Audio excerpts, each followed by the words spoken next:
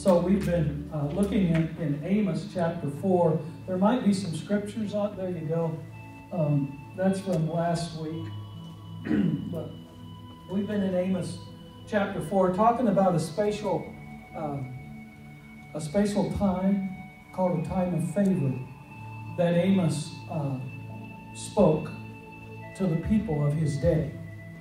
And right now we're talking really about this time when God releases his favor on his people in an abundant way. One of the things that happens is he exceeds their expectations. All right? He exceeds their expectations.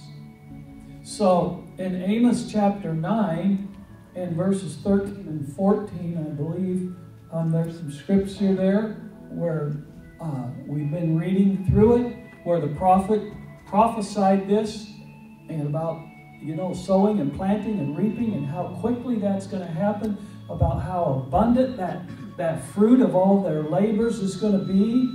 And, they usually have to wait for the whole process, and it's a lengthy process, and let nature, so to speak, take its course and produce. But he said when God comes and brings supernatural favor, he said, you're no sooner going to plant that crop than boom, you're going to be reaping that crop. And you're going to be planting again. And you're going to be reaping again. And it's going to grow like never before. And the harvest is going to be plentiful. And the harvest is going to be abundant. And he says new wine's going to come and drip from the mountains and flow from all the hills. And we understand that in the New Testament. We understand what new wine is, right?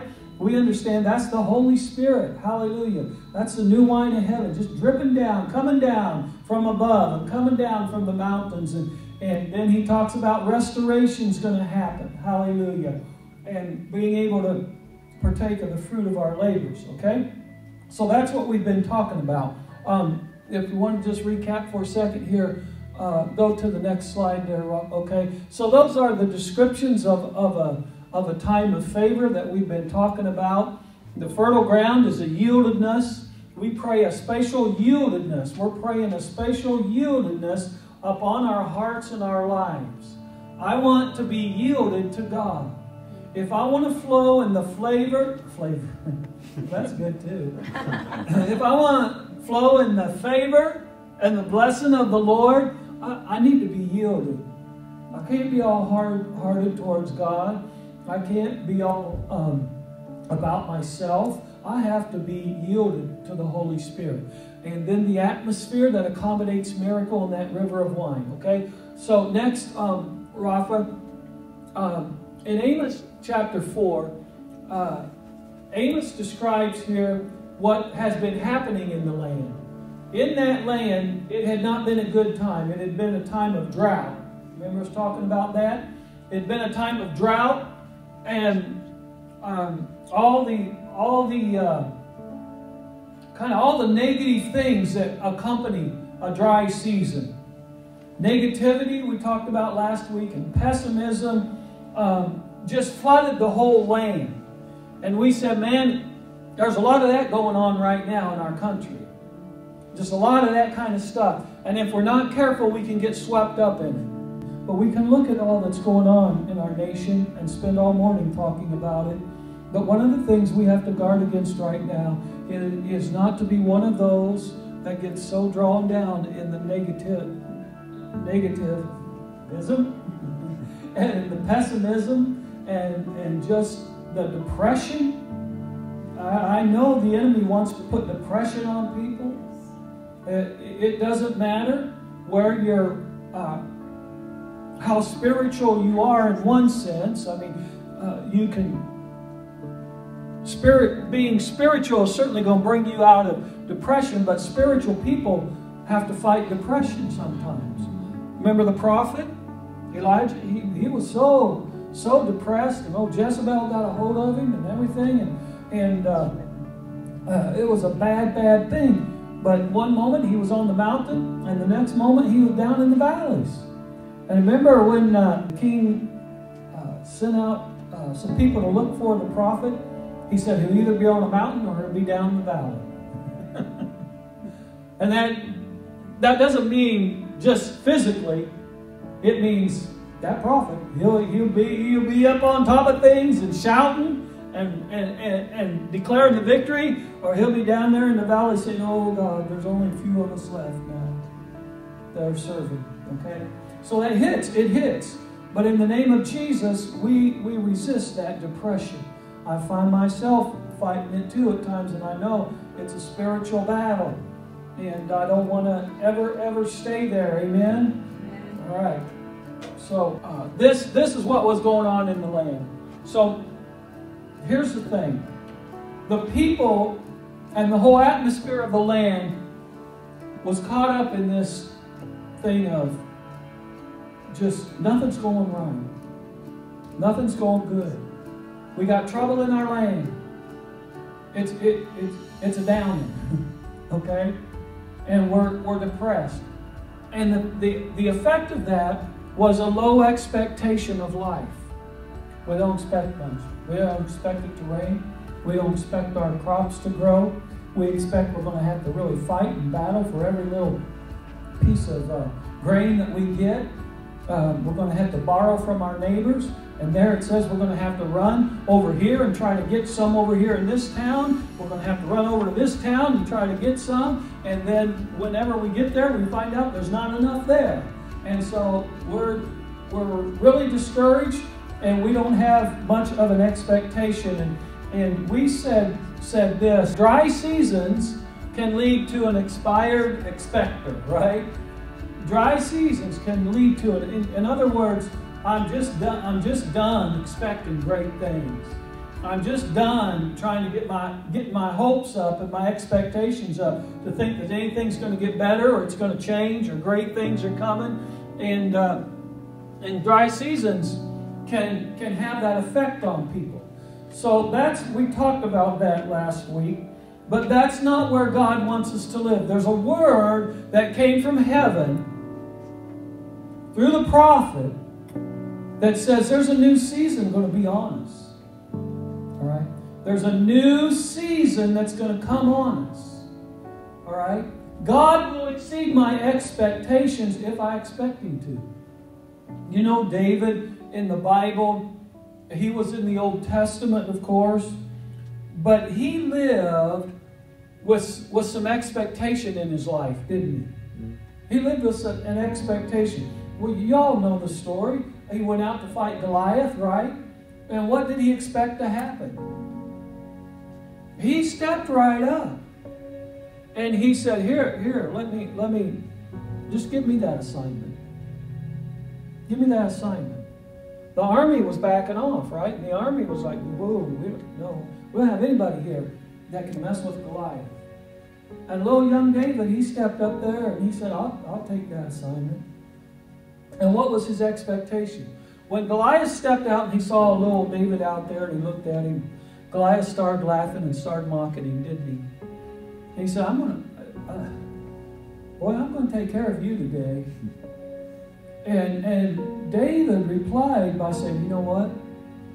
This day I'm going to feed your body to the birds. That would be nice to the devil. I mean, you be good to people, but when you face the enemy, don't be nice. No. Tell him. Tell him the authority you have. Tell him you don't have that fear. Tell him you're not backing down. In Jesus' name, you're not backing down. You got armor on, right? You got a powerful name. The Lord is in this place. I'm not going to back down here. And so David spoke right back to him. He said, no. He said, you got it wrong, Goliath. I'm expecting great things today. And then he began to tell Goliath, I'm going to take you down today. I'm going to take you down, and I'm going to win this thing. And in Psalm 122 and verse 1, David lived his life. I mean, he was high, he was low at times, wasn't he? Man, he was high and he was low. But in Psalm 122:1, he says this. He said, let's go to the house of the Lord. Let's go to the house of the Lord. All right? And you'll find him saying that again through the Psalms, okay? And he says it again in Psalms 100. he talks about going to the house of the Lord and having great expectation, going into the house of the Lord. And so expectation has a lot to do with living and experiencing God's favor in these last days. And do you remember what Jesus said? Jesus said, in the last days, men's hearts are going to what? They're going to fail. They're going to give out. Why? Because they're going to be fearful. They're going to be fearful of life. And they're not going to find the strength they need within them. And their heart, their own strength is going to fail them. And they're going to say, I don't have what it takes to face this stuff. I don't have what it takes to go through what I'm seeing is ahead of me. And I know we're going to be dealing with a lot of people like that, and we are now. People that just say, I don't know what we're going to do. I don't know what we're going to do. And their expectation in the last days is not going to be very high. Because Jesus said, troublesome times are coming. You know, who was it said, these are the best of times, but these are the worst of times. Right? These are the best of times, but these are the worst of times. And that can be that way in the last days. It can be the worst of time for people. Or we as God's people can look at these times and we can say, it's the best of times right now. It's the best of time. God is going to show up in a mighty way in these last days. And it's going to be the best of times. But Jesus said, you know, people that don't have faith, people that aren't people of faith, they're going to be overcome in these last days, and their strength is going to leave them. And they're not going to be able to fight these battles. And they're going to give up, and they're going to get depressed, and they're going to get down, and they're going to be overtrodden. And they're going to result to all kinds of the world's ways in making it. Rioting, looting, all this stuff. They're going to result to all this stuff. Because their hearts are failing them. But Jesus didn't stop there. What did he say? But you do something different. You look up. Look up. Because your salvation is right here on you. Now, when Jesus said, look up, he not only was saying, you know, hey, Jesus is coming. He's going to split those clouds. He's going to come. He not only was saying that, but he was talking about in your own hearts.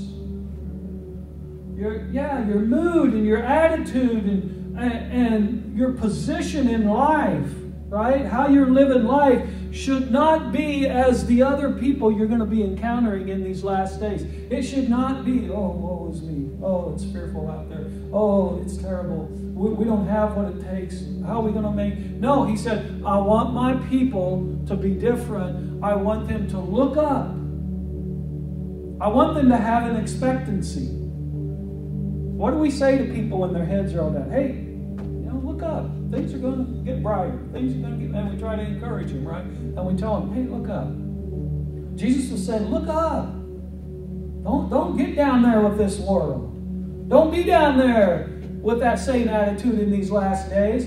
Live with an expectancy in your life because your redemption, he says, Old King James says, draweth near, but it means your redemption, your salvation, your Savior, your deliverer is right on you. Hallelujah. So don't fear, okay? Now, in 2 Kings chapter 4, there was a man, a prophet, I mentioned him earlier, Elisha, and he lived a life of expectancy. But here's the thing. He not only lived a life of expectancy, but he knew how to cultivate it in other people. So think about this now. God wants me to live a life of expectancy in these last days. But he doesn't want me to just live it for myself. He wants to use me to stir an expectancy and lift people up from where they're at and believe for greater things in these last days. Because I know the world's down there. Let's lift this world up in Jesus' name. I mean, let's don't just say, oh, the world's going to hell. Let's say, hey, we're the ones who've got an answer. We are the one. We've got an answer for you. I got some good news, right? I can pray with you. I can show you something here in the Scriptures. I can talk with you. I got an inside scoop on this whole thing that's happening, right? And be someone that cultivates it. Now, just as an example, 2 Kings chapter 4 here. There was a widow that Elisha came upon. And in verse 13, Elisha comes upon her, and she has been a blessing to Elisha. She's a Shunammite. They call her the Shunammite woman, Shunammite widow lady. And in chapter 4 here, Elisha, this is the widow. I'm sorry, let me back up. This is the widow, and she has 2 boys, right? In verse 2. And Elisha encounters her, and her husband was a good man. He was a man of God. He loved the Lord. He served the Lord. But he left some debt behind. And in those days, if you couldn't pay your debt, they'd come take your kids or your boys and say, well, your boys can work our debt off. All right? So, Mama, keep your debts paid, right? They come get your boys and say, well, your boys are going to have to come with us and work their debt off.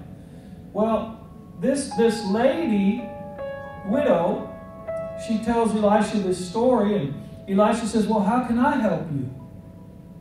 How can I help you? He didn't say, oh, man, you are in trouble. I don't know what you're going to do. God bless you. We'll be praying for you. That's not what he said. He said, how can I help you? We got to be saying that in these last days. All right? We got to say that in these last days. People are going to come to us with stuff. Don't be one of them that says, well, you know what? You're in a bad situation. I hope it works out for you. No. How can I help you? I got something. How can I help you? Let's talk about it. And so he says, well, let's start here. What do you got in your house? Here's the thing. For God's favor to work in our lives in a great way, we have to invest. We have to invest in God's work, in God's kingdom. We have to invest time. We have to invest money. We have to invest our lives. So he says, what do you got? Let's get this thing going. Let's get this blessing flowing. Let's get this favor rolling. Okay, what do you got? What do you have in your house? Now here's where she was living. Low expectation. Right? Low expectation. She goes on in verse, she goes, I got nothing at all. I got nothing. Nothing in my house. I don't have anything. And then, I suppose Elisha was just kind of looking at her like, come on. And she says, okay, she says, except, I got a little bitty jar of olive oil. That's all I got. Well, you got something then. You've got something. So she's got these low expectations. I just got a little bit.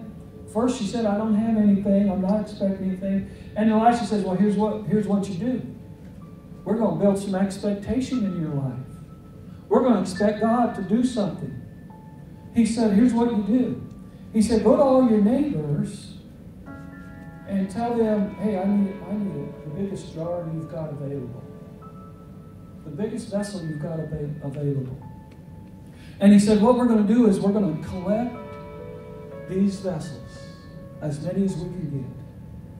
And he goes on in that whole story. He says, now listen, ma'am, when you go out and you ask for these vessels, he said, don't ask for just a few, because I see where you're living. You've got low expectation. You're not expecting much out of life. But he says, I want to challenge you. Don't ask for just a few. Get as many as you can get, because God's going to be in this thing. Right? God's going to be in this thing. And we're going to expect not just a little bit. We're going to expect God to do something really great. And so that's what she did. She went out and she gathered all these jars, and she got as many as she could get till she felt like she couldn't get any more. And then you know what happened, don't you? They took that little bitty jar that she said was nothing. And Elijah said, let's start pouring. Let's start pouring. And let's expect something to happen. And you know what happened, right? They kept pouring, and they kept pouring, and they kept pouring, and they kept pouring. And they filled another big vessel, until they had everything full. And the oil quit flowing when they didn't have any more vessels to fill, okay? Then he runs into, in the same chapter there was a dear lady that they called the Shunammite woman. And this Shunammite woman, her and her husband, they were very good people, and indication here they were fairly wealthy people. But they began to open up their home when Elisha was traveling through the land, and he was preaching and prophesying and doing God's word. Whenever he would pass their way, he would go there because he knew he'd get a good meal there. He'd get a good meal from that home, and they'd bless him, and they'd let him stay there overnight. Well, finally she went to her husband, and she said, you know what? She said, he's a man of God, and it's just a privilege to host him here at our house. She said, can we build a little room for him? A little prophet's chamber, prophet's room, so that whenever he stops by, he's got his own room. He can stay here as long as he wants to stay. I'll cook for him. We'll take care of him, and we'll bless this man of God. So that's what was happening. And so one time in verse 11 it says, one day Elisha came, and he went on up to his room, and he laid down there in his room, and he looked over at his servant, his assistant, Gehazi. He said, Gehazi, I'd really like to bless this woman. She's such a nice lady. She's been so good to us. She's always reaching out her hand to us and blessing us and taking care of her. And he said, would you call her in here and call her over? And so he did. And he asked her, he said, ma'am, he said, you've gone to a lot of trouble for us to bless us and take care of us. What can I do for you? What can I do for you? You see this thing popping up all over? What can I do for you? How can I help you? Okay? And she says, oh, really, I'm good. I'm good, Elisha. I don't really need anything. And she goes, I'm taken care of. And I've got a home, and so on and so on. And Elisha looked at her again. He said, what can I do for you? What can I do for you? And she was a nice lady, and she just kept saying, no, nothing, I'm good. And finally, Gehazi, his associate there, he stepped up, and he said, prophet, he said, she doesn't have any children. She doesn't have a son. Oh, she doesn't have a son? No, she don't have a son. And so Elisha looked at her, and Gehazi said, she didn't have a son. And then he says, and her husband's old. And her husband's old. So it's kind of like, those days have come and gone. So Elisha calls her over, and she was standing in the doorway of his little room there. And Elisha says, about this time next year, you're going to hold a baby boy in your arms. What can I do for you? I keep coming back to this. That's something. The Lord is in this place. The Lord is in this place. What can I do for you? So he says, I speak a word over you. You're going to hold a baby boy about a year from now in your arms. And she looks at him, sweet as woman, good a woman as God as she is, and she says, oh no, my Lord. Oh no, my Lord. Little L. Oh no, my Lord. She said that, no. That's not going to happen. Do you understand? And she said, please, man of God, she said, the scripture says, she said, please, man of God, don't mislead me like this. Don't get my hopes up. Don't get my hopes up about this. Right, because it's not going to happen. Don't put a high expectation up there. Get me all expecting something great and all this, and because she says, like Lene said, because it's not going to happen. All right? She's living that way. She's living with this low expectation. And so you know what happened. About that time, she had a baby. She had a baby boy. and the Lord blessed them. And the word came true. All right? So then, when this little boy, I don't know if it says in the scripture, but my studies tell me that he was probably about 12 years old now. Elisha's still stopping by the house. He's still doing his work. He's still being they're still his friends and blessing him and that. And the little boy, 12-year-old boy, he's out in the field working with Dad out on the farm. And he turns to Dad and he says, Dad, my head, I got a terrible headache. And so he kind of collapsed, and Daddy took him in his arms and he ran back to the house. And he took him up and he told Mama about it.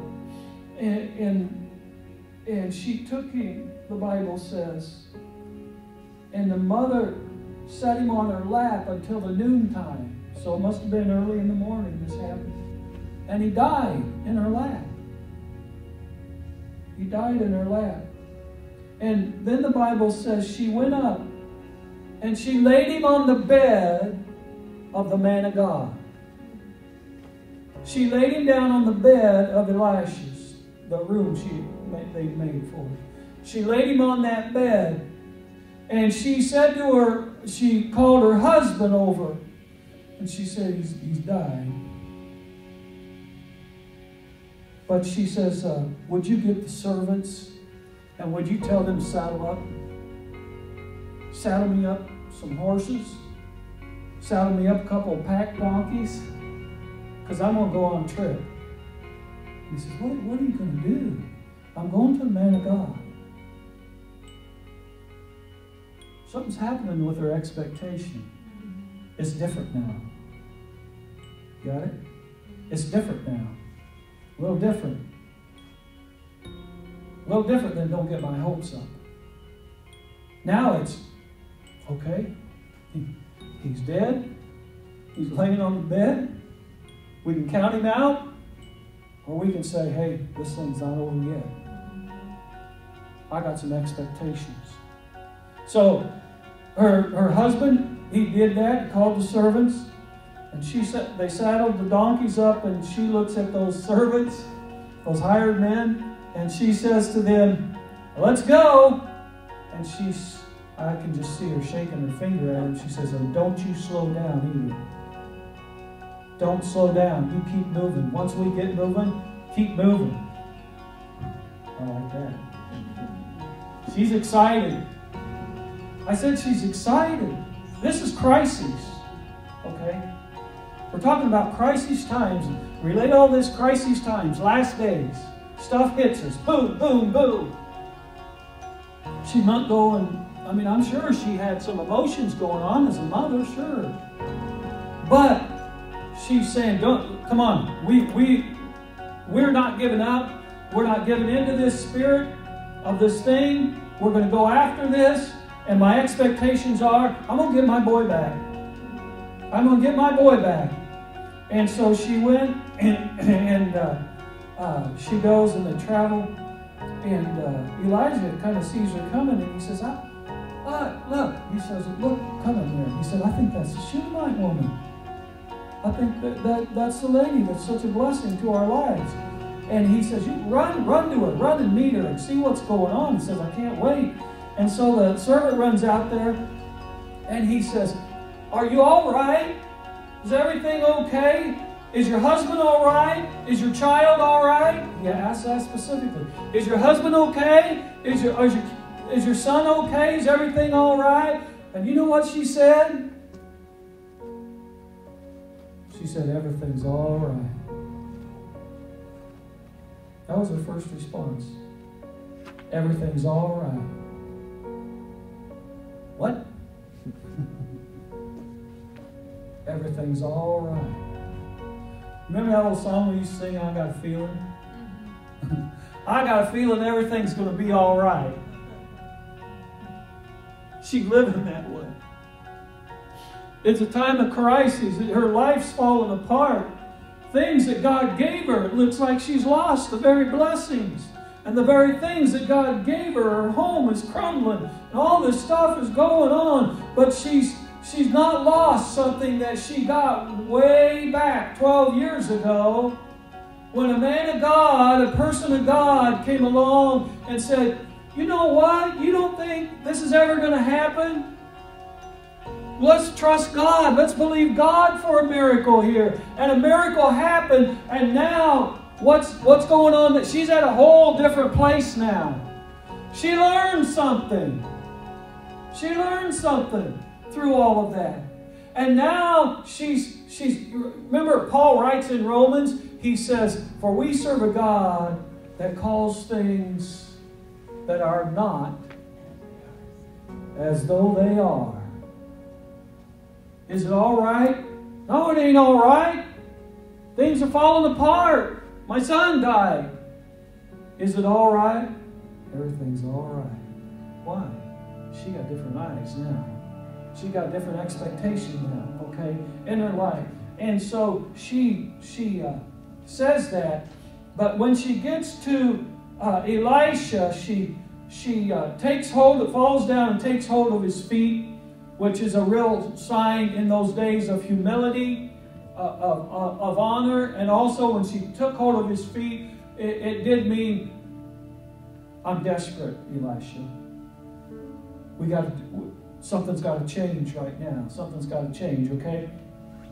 And his associate, when he saw her grab his feet and stuff, his associate said, oh, get away. No, you're too close. Shouldn't be carrying on like that. Get back. And Elisha said, no, leave her alone. It's all right. He said, she's in bitter distress. I can tell something's happened. He said, the Lord hasn't shown me, but I can tell. Anybody can tell she's in bitter distress. Okay. And she says in verse 28, she says, Elisha, did I not ask you 12 years ago or 13 years ago, did I not ask you for a son, my Lord? Didn't you get my hopes up? She said, didn't I tell you then? Don't raise my hopes. It's right there in the scriptures. Verse 28. Didn't I tell you not to get my hopes up? Remember those days? Remember all of that happened, Elisha? My hopes did rise. And I did get my hopes up. And I did start living with expectation in my life. And Elisha, she tells him what's happened. And Elisha looks at Gehazi, his associate. He says, tuck your belt in, tuck your shirt in, your cloak in, be down. He said, fold it all up, tuck it in like they did in those days. Put your belt around it, keep it up, put my staff in your hand, and run. And run to that little boy, run on ahead of me and Shunammite, and you run on ahead of him. And he said, when you get there, take my staff and place it on his face. Just cover him with it. Place it on his face and cover. And he says, listen, don't greet anyone. Lengthy greetings in those days. You met someone on the road like that, you ask how their family were, you ask how things were, are you healthy, a blessing upon you, and so on and so forth, you know, and it wasn't just, hey, or like they do nowadays, what's up, right? Yeah. No, it was courtesy, it was a ritual, it was all of that. So he said, don't be doing that. Go. You just go. Don't greet anyone you meet. If anyone greets you, don't even answer them, he says. Don't get engaged. Don't get involved. Don't do that. Lay my staff on his face. And the Shunammite woman looks at him and she says to Elisha, she says, as surely as the Lord lives, I'm not leaving you. I'm not leaving you till we see this thing through. Hallelujah. Till we see this thing through, okay? And that's exactly what happened. And you guys know the story. You all know the Bible. And the little boy was raised back to life, wasn't he? He was raised back to life. What I want us to see in that this morning is this. Her past answer in her time of crisis, when she did allow her hopes to get, and she seen an answer to prayer, it built a greater expectation in her life for her future. She referred to it, didn't she? When she went to Elisha, she said, don't you remember? You remember, Elisha, what God has done? You remember what he did? Remember he gave me a son when I didn't have a son? Remember that? What have I done with my past answers? What have you done with your past answers? What have you done with what God has done in your life? You've cried out to him, right? We've all served the Lord here. We've cried out to him. We've had times in our lives where we didn't know. Maybe times we didn't even know if we were going to live. We cried out to the Lord. And the Lord came. And maybe we didn't have a whole lot of expectation at that point. Maybe we were just crying out, give me some mercy, Lord. Give me some, like the Shunammite. She didn't have a whole lot of faith. But she had enough to say, all right, let's go for it. And God answered. Now, God doesn't expect those experiences just to die. He doesn't expect us just to forget about them in our lives. He doesn't expect us to be in 2020 and say, well, that was yesterday. God wants us to look back and to say, I remember. I remember. And I remember you answered prayer, God. And I remember you got involved and you intervened and things changed. And it was different because God, you came in. And what God wants to see in our lives is this. We use those experiences, even if we had low expectation at the time, but God came through. We use them as springboards to greater expectations in our lives.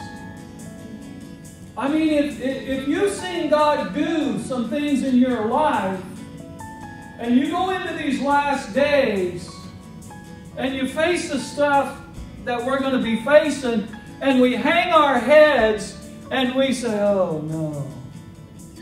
Oh no, this is terrible. How am I going to make it? What's going to happen? If we get into that stuff of the world in these last days, to me it's like God wants to just kind of slap us in the face and say, hey, wake up!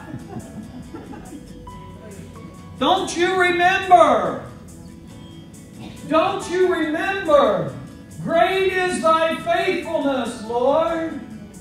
Don't you remember what I've done? Don't you remember when you cried out in your life and you really didn't have, a high expectation? But I took that cry and I answered you. I don't expect you to just let that die. The Bible says I expect you to go from faith to what? To greater faith. faith to greater faith. An expectation, maybe a low expectation, but I expect that low expectation. I answered prayer, you seen a miracle, I saved you, I delivered you, I healed you. Now, take that expectation and have a greater expectation in your life now. And be somebody like an Elisha who can say to others, hey, I'm here, I can help you. Let's talk about this, let's pray about this, let's believe God, all right? And see something great in these last days, okay? Christian, come on.